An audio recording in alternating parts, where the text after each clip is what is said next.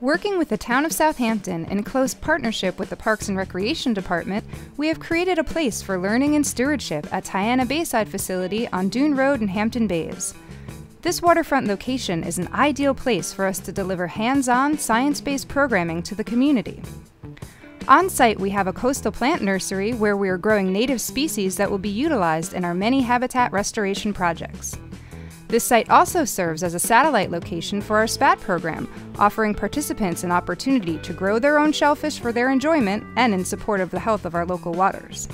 We caught up with SPAT Director Kim Tetro and some of his SPAT members. Yeah, so we're at the Tiana, what I call the Tiana Oyster Garden Annex of Cornell Marine Program, the SPAT program, Suffolk Project and Aquaculture Training. And what happens is that a lot of people that want to grow oysters don't have waterfront property, so where do they get to grow? The town of Southampton trustees and the town board gave us this awesome place to set up yet another community garden annex. We have a lot of growers. We have 80 lines out here. We started about 8 years ago, and it's just been fabulous. The people come out, everyone gets 1,000 oysters to grow. They learn a lot about what it takes to grow oysters. We now have the education facility where we're running lectures and teaching them more in a classroom setting at night. Here we just come out, we have fun, we show people how to be oyster gardeners. How long have you been a SPAT member for? Today.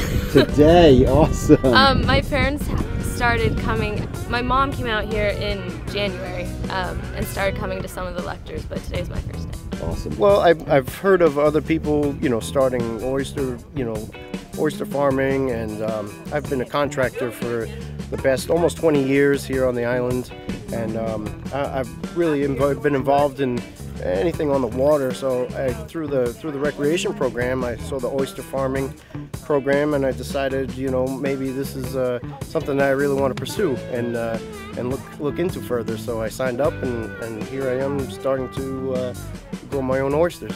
In the classroom space inside the facility, we are able to conduct a variety of programming tailored to those aged 15 months through adult. Okay, so an oyster is the same as these animals. They're all like cousins. All right, so they have two. Our Bay Buddies early education programs are designed for children aged 3 to 5 years and help foster environmental stewardship and an appreciation for our marine environment at an early age. Rachel Neville is the lead educator at this facility who conducts these and many other programs on site. So this is our second season operating out of our Tiana Bayside facility.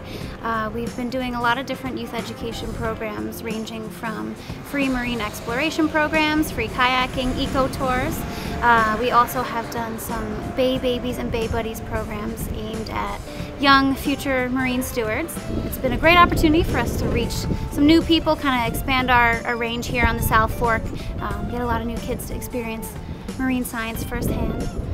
It's been a pretty neat opportunity. Integrative art and science curriculum offers another way for the public to learn about our marine environment. Another way we are integrating art and science is through our collaboration with artist Cindy Pizarro.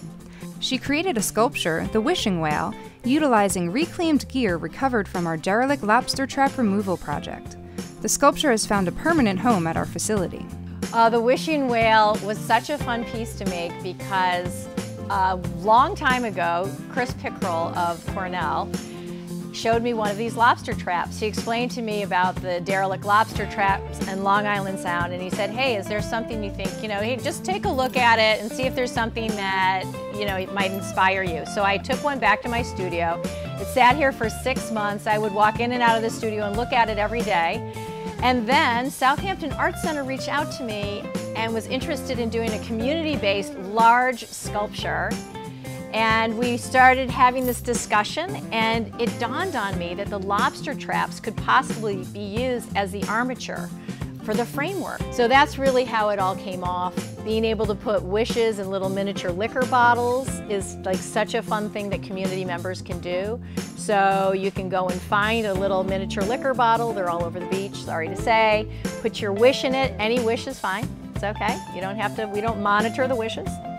And if you go underneath the tail, there's a little hole. You actually can pop it up and it'll go and it'll slide down into the tail. As you go underneath the tail, you can actually see lots of wishes and lots of bottles in there, and that's why it's called the Wishing Whale. Of course, you can guess what my wish is. It's for a cleaner ocean.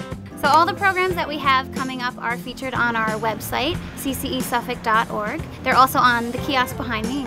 Get some up-to-date information on there. And in addition, our programs are listed with the Southampton Town Parks and Rec website, so you can find all that information on there as well.